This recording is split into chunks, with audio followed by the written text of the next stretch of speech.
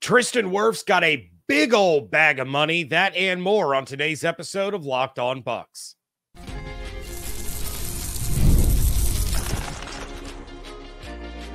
You are Locked On Buccaneers, your daily Tampa Bay Buccaneers podcast. Part of the Locked On Podcast Network, your team every day.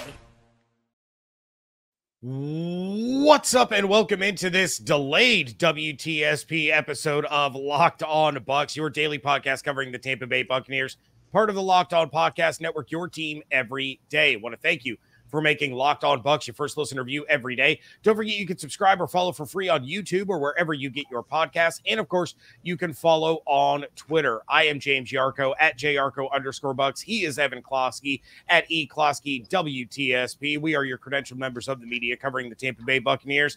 I am the deputy editor of SB Nation's BucsNation.com. Evan is on 10 Tampa Bay and at 10TampaBay.com. And Locked On Bucs is here with you every Monday through Friday, along with the everydayers. So for that, I thank you. One of the ways you can support the show is become a Locked On Bucs insider. You're going to get news, rumors, updates, general thoughts, one-on-one conversations with me via text message. No ads or anything like that. Just legit text messages. Go to joinsubtext.com/LockedOnBucs or click the link in the show notes to become an insider today. This episode is brought to you by Game Time. Download the Game Time app, create an account, and use code LOCKEDONNFL for $20 off your first purchase. Terms apply. YaYa Diaby suffered an ankle injury at practice on Thursday, and we find out Evan's top training camp performers so far. But we have to start with the big news that everyone has been waiting for, and that is the contract extension for Tristan Wirfs officially being done. It was announced Thursday morning the Buccaneers and Wirfs agreed to a 5-year, $140.63 million deal, making him the highest paid lineman in NFL history and the highest paid player in Buccaneers history. This deal ensures that Wirfs will be with the team for the next 6 years. And over the course of those 6 years, he will make $158.869 million. There were some conflicting reports as recently as Sunday where there were those saying that the deal was getting close. There were others saying that it was miles apart. Turned out to be the former, and we kind of knew that based on what Jason Licht and Tristan Wirfs had each said. But Evan, Jason Licht said that if they were able to bring back Baker and Mike and Levante and Antoine and Tristan, that there was going to be another boat parade. So when's that going to be? I don't know, but Jason Licht owes us a boat parade. That's all I know. He said if anyone's got a boat, let him know. There are many in the Tampa Bay area that have a boat. So, I believe that he's going to have to hit up Tristan for who's going to cover the beer for everybody. But, yeah, hopefully it's in February of next year, right?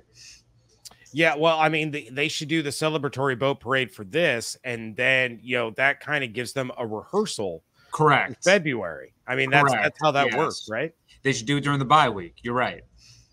Yeah, I don't know. The bye week may be coming off of a little bit of a rough stretch, but Tristan, we knew he was going to be up there, right? We knew it was going to be one of the top offensive lineman contracts in the NFL. Is there a player really in the NFL? I know Jason Licht kind of said it, but is there a player more deserving of this level of money than Tristan Wirfs, especially being a non-quarterback? And those guys are getting stupid, ridiculous money anyway because they're quarterbacks. But I mean, this was really a long time coming, and in my opinion, very well deserved.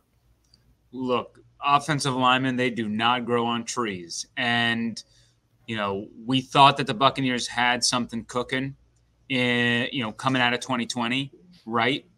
With Marpet and Jensen, and Wirfs just got there.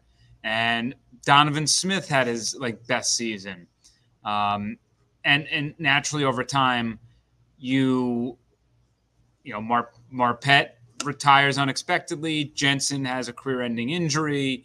You lose a couple of guys to free agency, and you have to rebuild the whole thing again. But Tristan is one of those guys who is on a trajectory of having a bust there in Canton, and he's 25 years old.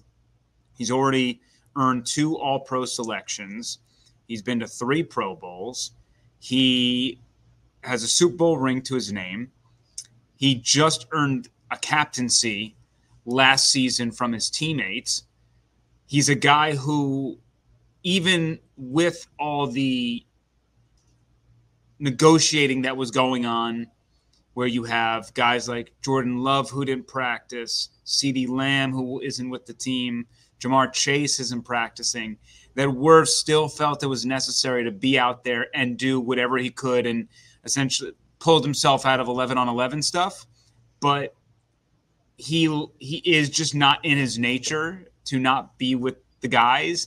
He was there all off-season training, even though he wasn't part of OTAs. During his press conference, he said he was the SpongeBob meme looking outside the window where they're all having fun outside and he's just on the inside. But that he is just a good dude.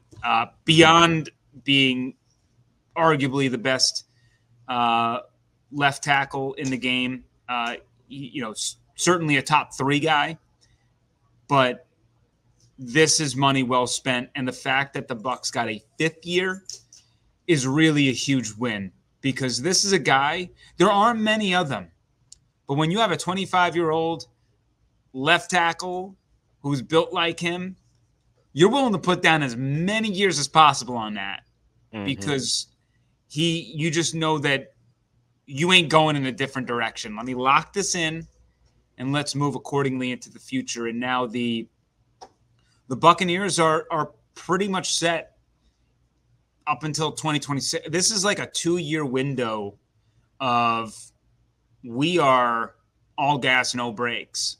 And you look into next year, you got to worry about guys like Chris Godwin, Levante again, who's under the Rondé Barber treatment, and Joe Tryanchenko, Anthony Nelson, Greg Gaines. It's going to be a much different type of offseason next year, and what this team can do also with probably more money in the bank. Yeah, well, and it's perfect that you brought that up, because I had noted, I think now the attention kind of shifts to Chris Godwin, and you mentioned some of the names that I had listed, but then I'll throw out a couple of others. Sua Opeta, who just suffered a season-ending ACL injury. We don't know what that could have been, but if Ben Bredeson works out, he is only on a 1-year deal. You have Chase Edmonds that could be a free agent, Sterling Shepard, KJ Britt. These are on top of the guys that you've already mentioned. These are all potentially really important players for this Buccaneers team, and they're all set to hit free agency next year. So I think now at least the fan attention, everybody's been kind of enthralled by the Tristan Wirfs saga. I think a lot of the attention is going to turn to Chris Godwin and whether or not Jason Licht can work a deal out with him. There really hasn't been much talk about, a potential deal from either side, and who knows what Godwin's intentions are, if he wants to stay or if he wants to hit free agency and test that market and see what he can get elsewhere. But, you mentioned kind of a 2-year all gas, no brakes window. Godwin's a pretty important part of that window, and you'd have to think that Jason's going to do as much as he can in order to get him to come back. You would think, look, Mike Evans was just in this position last year, right? Mm-hmm. This is a totally new offense, and let's see how all the pieces work out. Now, if you think back to the Rams in 2021 when they won it all, they had pieces like Cooper Kupp, Odell Beckham Jr., Robert Woods, Tyler Higbee was their tight end still. I'm missing one other receiving option. Van Jefferson had his best season in the league that year. But since then, they've kind of, trimmed it down, right? It's really become Kupp, Puka Nacua. Higbee's hurt right now, but the offense is operating under a quality versus quantity. So I say that in a sense of, if we're trying to judge, we don't know anything about Liam Cohen at this moment, and that's why we got to figure out the offense. But if they're able to take some of the funds from Chris, what they would pay him, and put them into some other peripheral pieces, that might be the decision that's best for the team. But I know that Jason would love to keep Chris. I know that Chris would love to be in town. So there's a mutual interest there. And if they can find a compromise, they will. But, Chris has to prove it. Not so much in the yards. Like, he's always produced. This dude has always produced. It's more so like, can you find the end zone? That's really what it's going to come down to for him. But yeah, as much as there are, like, Chris, Levante, the Anthony, JTS, KJ, like, as much as those guys are important pieces, to have like the core figured out is really a huge deal going into next year, because you're not trying to like make over your whole team. And not to mention, by the way, you get a whole draft again, which I would assume they're going to invest in another guard. They're going to go right back to the offensive line. They'll probably get another linebacker, and those will be kind of two voids filled within the draft. And then you can use some money to get the other pieces who help. There's a lot of evaluating that now has to be done. So in my opinion, whatever funds they have next year should be going to an outside linebacker, an edge, something along those regards. If you listen to me on Locked On Bucs, I've been hammering that for like a year and a half now, and I still bang that drum. Well, speaking of which, we did have the Tristan Wirfs deal, and that was some really good news. But then there was some really bad news that followed shortly after. That is coming up next on today's episode of Locked On Bucs, part of the Locked On Podcast Network, your team every day. Game Time is an authorized ticket marketplace in Major League Baseball, which makes getting tickets faster and easier. Prices on the Game Time app actually go down the closer it gets to first pitch. If you want to catch an upcoming Rays game, tickets against the Orioles start at just $16. Then against the Astros, you can get tickets as low as $15. Right now, you can also get Buccaneers regular season tickets for as low as $48. And week one against the Commanders start at just $79. And all of those prices I just mentioned feature Game Time's all-in pricing, so there won't be any surprises when you get to check out. You can wait until the last minute when prices will drop by as much as 60%. Or you can get them now knowing that you have Game Time's lowest price guarantee. So take the guesswork out of buying MLB tickets with Game Time.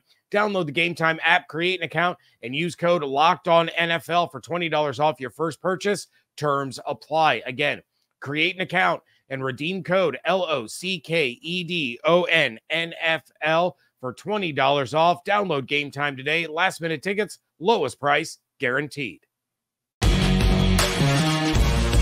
Thank you again for making Locked On Bucs your first listen review every single day. Everydayers, make sure you are coming back tomorrow. We will be going live on YouTube in the early afternoon. Make sure that you are subscribed on YouTube with those notifications turned on so you know when I go live. But I've had some great mailbag questions roll in, including who I think is the most underrated and the most overrated players in the NFL. I'm really excited to answer that one. But in the meantime, if you want to hear the latest news from around all of sports, but you want more than just national narratives, and you don't want to hear about the biggest stories with fake, made-up, manufactured, scripted screaming at one another, make the switch to Locked On Sports today, a free 24/7 sports streaming channel program for you every day to bring you the biggest stories without all the screaming. Locked On Sports today streams 24/7 on YouTube or the free Amazon Fire TV channels app, part of the Locked On Podcast Network, your team every day.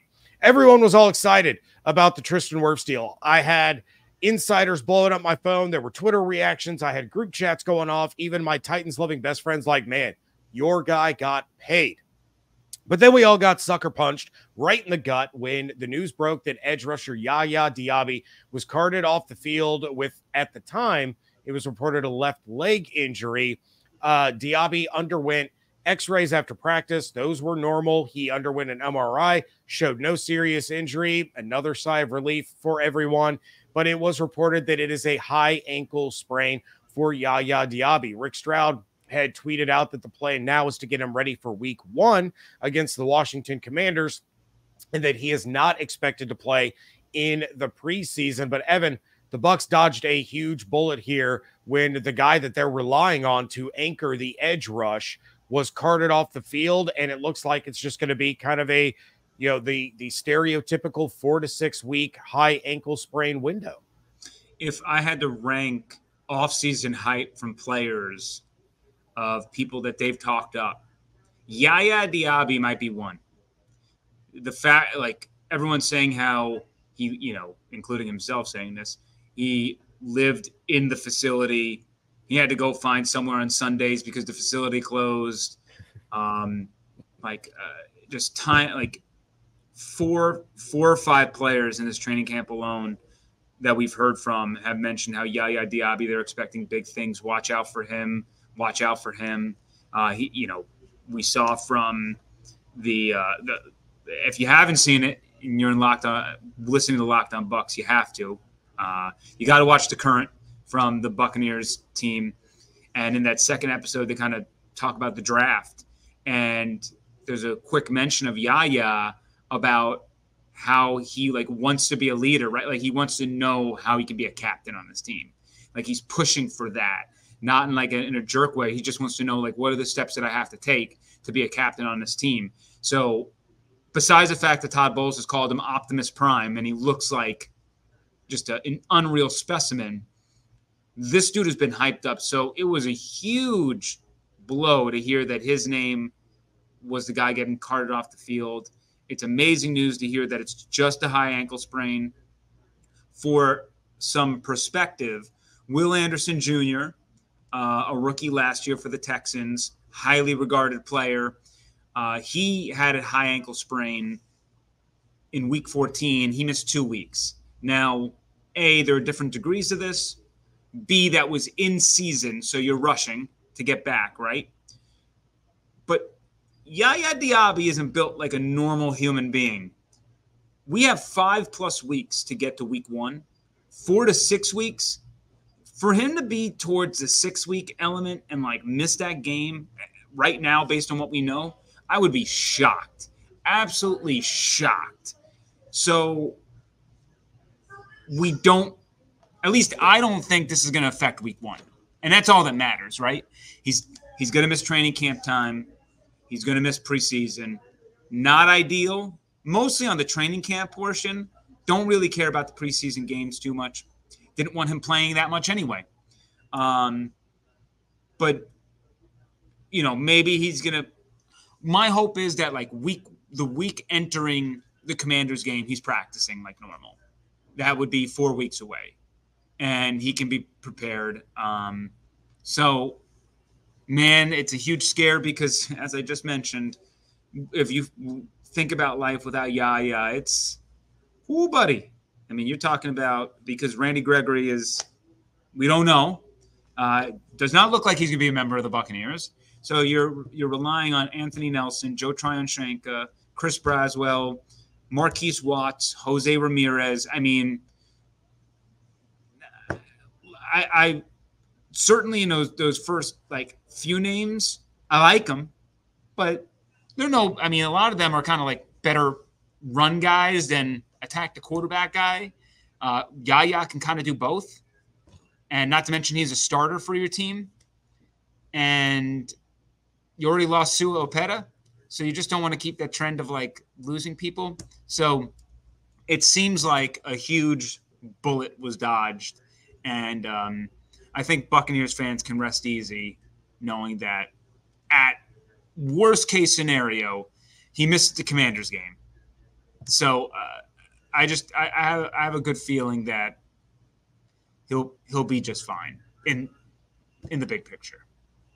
Yeah, well, and as you mentioned, that Randy Gregory absence is even more glaring than it was before. And it's not like Gregory was going to come in and have 8 or 10 sacks or anything like that. But, he was going to be a heavily used piece of the rotation and, somebody that they were relying on, and he's completely AWOL. It might honestly be too late to do anything as far as bringing in another guy, through free agency. Of course, we'll keep an eye on, all these other teams that are cutting down their rosters to 53. There might be somebody that becomes available. Seems like there's always, a small handful of surprise cuts of guys that get picked up quickly and become impact players. But I'm just saying Todd Bowles is an incredibly intelligent human being, and he finds ways to scheme pressure and scheme blitzes using all different kinds of options. I wouldn't be opposed to Servassier Dennis being on the field with just the job of go get the quarterback. KJ's in the middle, Levante's in the middle. They can take care of some things. Just go get the quarterback. We saw him do it plenty at Pitt, and it might be kind of a solid fit as part of that rotation if YaYa isn't all the way back by week 1. Yeah, well, I mean, I think that you would have to really break the emergency glass if we kind of get there, especially considering that KJ is most likely not going to be an every down linebacker like we have seen with, Devin and Levante and even Quan. Like, it's been a while since we've kind of seen this like matchup dependent option, because I can see in kind of like, maybe him getting pulled off of some third downs, teams that are very pass heavy, he might get less snaps. You think that Bowles has even said it, like, Servassier is going to play this year. He's going to have a role and a package for him. What that looks like, we're trying to figure that out. We've also talked on here before about just loading up the field with a bunch of secondary pieces. So I think there's going to be a lot of creativity there. And something we know about Todd Bowles, he'll get the sack numbers will be there. We know that. But what does he have to negotiate on the back end to make those sacks happen? There's some reward and then there's risk. And in doing that, sometimes you bleed out, big time plays, and it kind of hurts you, or it equals out, or whatever it might be. So still, even with YaYa 100% healthy, the linebacker group over there is suspect. They don't have, until YaYa maybe proves it this year, they don't have a dude, like a guy one-on-one who is going to mess you up if you don't double me. That is the number one missing piece of this Buccaneers team. And as I've said 90 times before, I think it's the difference between winning the division and winning a Super Bowl, right? Not saying that, it does. They are, as currently constructed, a playoff caliber team. They can make it as far as the NFC Championship. I just feel like somewhere when you get into the top 4 teams and you're looking around at who's there, you think about the Niners, you think about some of these teams and who they got over there. I don't know. That position seems mightily important. All right. Well, Evan is going to give us his top 3 training camp stars so far. That's coming up next on today's episode of Locked On Bucs. I love sports. I love them so much. I never want them to stop. But with the playoffs having wound down, we get fewer games and the sports just aren't sportsing like I want them to. But FanDuel lets me keep the sports going whenever I want. All I have to do is open up the app and dream up bets anytime I'm in the mood. And this summer, FanDuel is hooking up all customers with a boost or a bonus daily. That's right. There's something for everyone every day, all summer long. Right now, the Los Angeles Dodgers are the favorites to win the World Series at plus 320, while the Tampa Bay Rays have struggled and they are sitting at plus 29,000. If you would rather get in on some NFL odds early on, the Chiefs and Niners are tied atop the Super Bowl odds at plus 600, while the Bucs have somehow dropped to plus 6,500 and are sitting at plus 310 to win the NFC South. So head over to FanDuel.com and start making the most of your summer. FanDuel, official sports betting partner of Major League Baseball. Wrapping things up here on a WTSP edition of the Locked On Bucs podcast. And all right, let's shift this over to what I wanted to talk with you about yesterday before my internet so rudely ruined my basically entire day. But we're about a week into training camp now, and I'm curious to know who's caught your eye. So we are looking for Evan Closky's top 3 training camp performers so far. And let's start with the number 1 guy that has stood out to you. Ooh, This one's an obvious one. Jalen McMillan. Yes. Yes. Wow. Baker Mayfield went on NFL Network the other day saying the hype is real. He is he doesn't play like a rookie. He not even beyond that, he gets to sit in a room with Chris Godwin and Mike Evans. You kidding me? Those two to learn from them. They going back to that 21 Rams offense. Those are some of the things that I think Liam Cohen can deploy, and having him as sort of what I love about the offense and what's very clear from hearing from the players is that they're going to walk to the line of scrimmage and have answers. Last year, not so much. It was Dave gave them a play, run the play. And I don't think it's a coincidence that the Bucs never scored a touchdown first drive of the game, because typically scripted plays offensively and defensively, when you're relying on film so much, you know what's coming. Then it's like how, Dave, I thought, did a pretty good job of handling some curveballs in games and adjusting. Liam is going to arm these guys with all the answers. It's up to the players to really read the coverages and make the right call. And when you got Mike, Chris, Baker,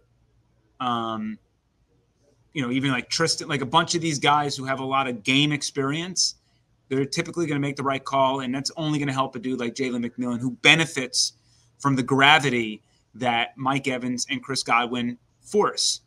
So this dude has been awesome. And he's certainly in your fantasy leagues worth a low flyer at the bottom of your drafts. If you're a snake draft, make sure you grab him in maybe the final 5 rounds. Auction draft, maybe tuck away a couple of bucks to snag him. But I don't know if he's I'm not saying he's going to be a 1,000-yard receiver this season, but there are going to be some pop games, and there are going to be maybe some plays where maybe it's five receptions for 35 yards, but he picks up 2 huge third downs. That's kind of how I envision his role this year. He's going to complement this offense, and he's going to make impactful plays, even if he doesn't stuff the stat sheet every game. Yeah, you for sure want him in best ball leagues.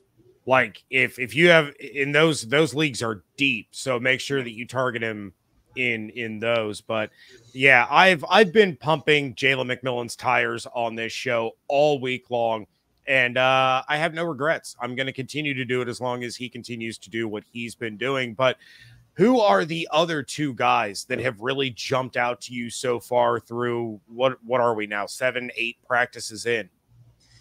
KJ Britt, number 2. And okay. I don't even want to talk about really the schematic stuff.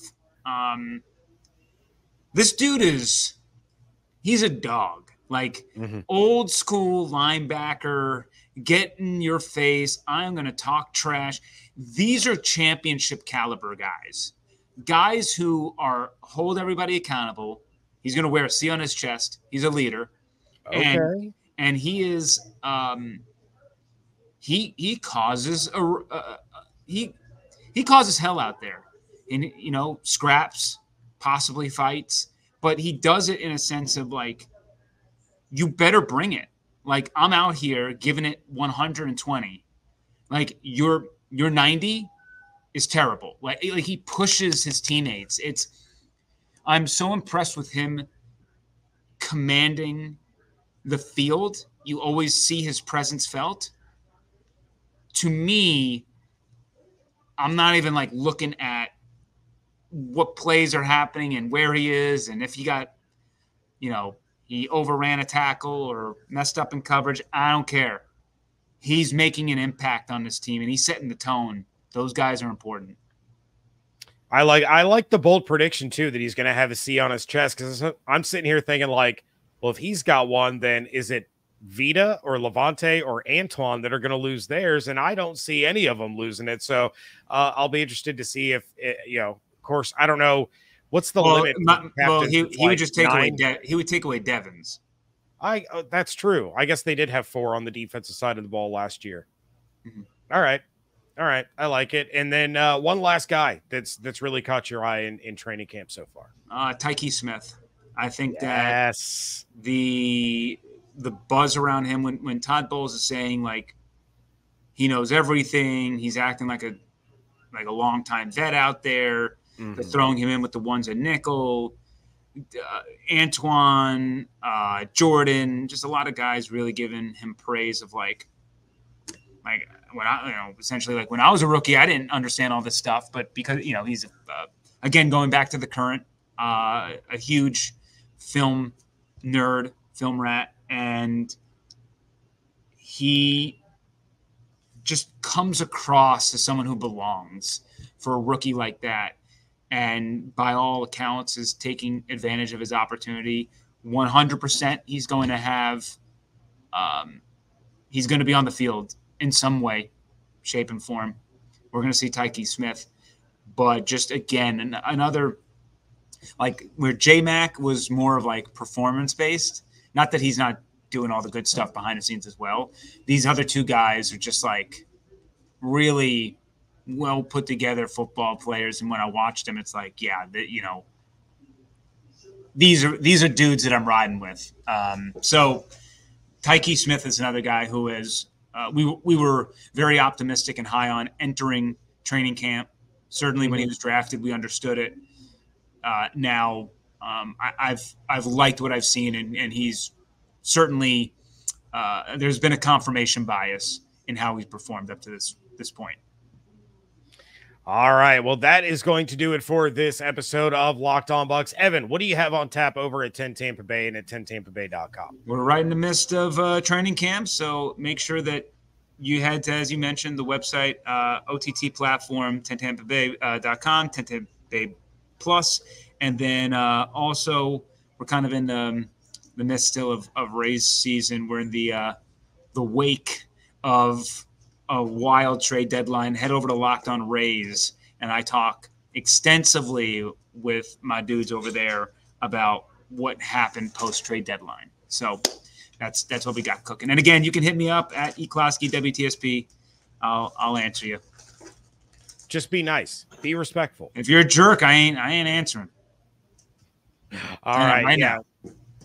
Check out everything on 10 Tampa Bay and at 10tampabay.com. Check out my work over at bucksnation.com. Make sure you are subscribed on YouTube with those notifications turned on so you know when I go live on Friday. And, of course, all your favorite podcast platforms. Become a Locked On Bucs insider. Go to joinsubtext.com/LockedOnBucs or click the link in the show notes. And, of course, follow on Twitter at Locked On Bucs, at JYarcho_Bucs, at Closky WTSP.